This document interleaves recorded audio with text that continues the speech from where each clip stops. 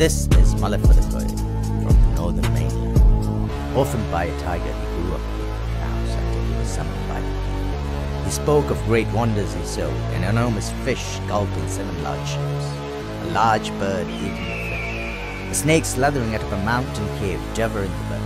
The king ordered to torch the cave. Maldives agreed to descend into the cave and returned with gold dust. The pleased king granted him his wish, a large ship and a load of gold dust. Maldives sailed southwards into the Indian Ocean. He entered the North Malay Atoll and anchored near the island Kirawar. The people of Kirawar called him Koimala.